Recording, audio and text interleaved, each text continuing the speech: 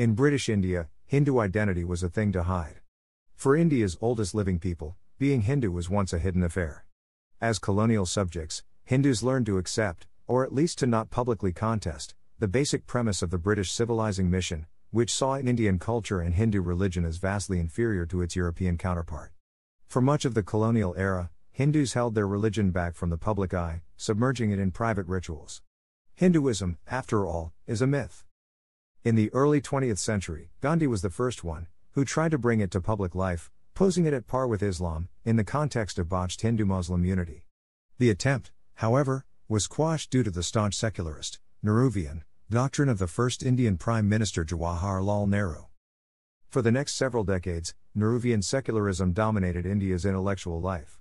Despite the vibrant practice of Hinduism in temples, daily life, and festivals, there was no appetite or courage shown by Hindus in public understanding of it. Nehruvian idea of India an imagined secular, pluralist polity that belongs to all Indians and not to any one group, i.e. Hindu majority. India was created as pluralist opposed to Hindu majoritarian, particularistic, nationalism. Indian secularism has gone down the drain due to the growing incidence of communal conflicts in various parts of India involving Hindu extremists, and particularly the occurrences of Godhra train burning and burning of thousands of Muslims alive in Gujarat. Under the auspices of current PM Modi, Hindu extremism has changed the character of India forever to that of a Hindu terrorist state. Particularism of Hindutva transformed by RSS into violent extremism. BJP, a subsidiary of Rashtriya Swayamsevak Sangh, RSS, for long has been calling on the Indian governments to recognize the special rights of the Hindu majority in a Hindu majority country. Now, with the advent of BJP's rise to become India's governing party, the idea of India is being redefined to mean a Hindu polity. Through acts of violence as well as words and laws, Hindu extremists are pressing not whether the country's political system should recognize Hindu identity, but the precise way in which it should be recognized. This concept of Hindu majoritarianism or the preeminence of Hinduism has been in progress right from the time of Indira Gandhi down to Rajiv, Vajpayee, Modi, and is bound to perpetuate in more violence after the 2019 parliamentary elections, regardless of who wins or who loses. Muslims would, therefore, be naive not to re-evaluate their position and prepare accordingly. https://shakir2.wordpress.com/2018/04/02/Indian Muslims and Conquest of Mecca/. A burst of Hindu extremism, the rise of a Hindu government espousing extremism, is a reactionary/retaliatory expression against centuries-old repression, caused by sustained, enduring and taxing dynastic subjugation by the kings, dukes, rajas. It permeated through and through in Hindu psyche as an inferiority complex. They are now revolting against it by way of extremism. This is best expressed by Hyderabadis, where everyone claims to be the descendant of a Nizam, as if all the courtiers and the ordinary subjects just vanished into thin air, at the end of a soft Jahi dynasty.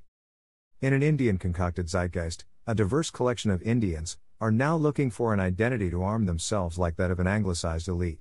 It simply expresses an ingrained psychological, cultural and religious inferiority, making them fit the famous proverbial expression, a crow pretended to walk like a stark but forgot even his own. At one hand, an Indian woman would take pride in having an affair with a white man, acting like a white woman and awkwardly using Western slangs to fit in. On the other hand, a Gujarati man would be, walking in the winter, wearing a sleeveless sweater, socks and muffler but flip-flop underneath, or donned with a three-piece suit and a party but jogging shoes underneath. Come on, give me a break. India, to an extent, nevertheless, is the beneficiary of this psychologically inert state. Indian Muslims have been force-fed the goodness of botched secular India, due to which, despite once having been considered to be the best Muslim, they vitiated their religion and took pride in being called Indian instead. Result, despite facing sustained and designed discrimination and humiliation, never mustered the courage to embark on a resistance or separatist movement, like many others in 22 of the Indian states. As stated earlier, firstly, Hindu psychological holdbacks would never allow them, despite, supposedly, having attained the Hindu majoritarian identity, to equate with their counterparts in the global setting. Secondly, it is highly unlikely, given the internal and external dynamics, that India would ever become an economic power as wishfully hyped. Thirdly, Muslim India sure had glorious past, but it was neither Hindu India nor Hinduism.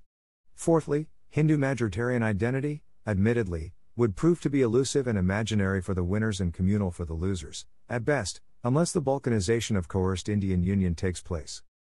Equating Diwali with Christmas and Ramayana with Bible is albeit euphoric but delusional. Recognition of preeminence of Hindu majoritarian identity, given the Punjab and Kashmir almost slipped out of Indian control, would simply spur the process of India's balkanization. Many other among the equals would not allow the usurpation of their ancestral and birthrights to their land/country and assignment of it to Hindu majority. They are already up in arms against the covert privileged Hinduism, the status being sought by Hindu extremists through the Citizenship Amendment Bill, currently under consideration in the Parliament. Passing it would justify forced conversion of non-Hindus, especially the Muslims, to Hinduism. Hindu extremist rhetoric, foisted by RSS, BJP, Vishwa Hindu Parishad and Hindutva, has transformed into violent activism. Godhra train burning and burning Muslims alive in Gujarat, under the auspices of Narendra Modi, PM, and many subsequent lynching of Muslims and other minorities, all over India are barbaric examples of it. The proponents of the Hindu majoritarianism ought to bear in mind that Hinduism does not brace a prospering future.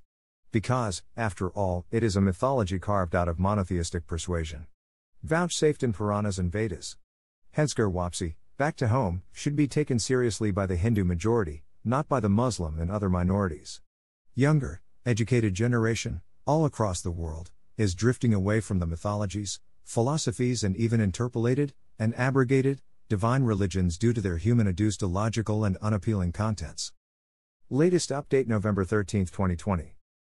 A Promised Land, Obama's book released on November 17, 2020.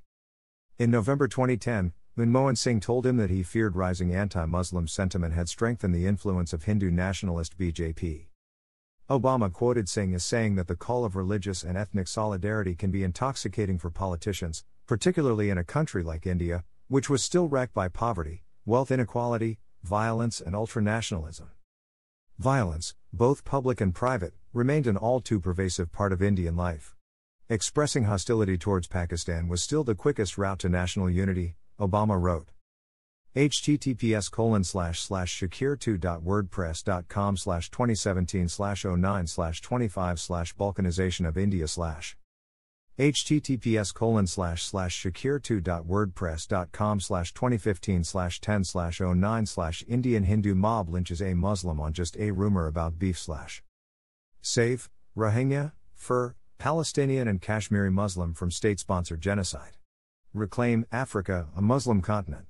Use and share this slogan as often as possible.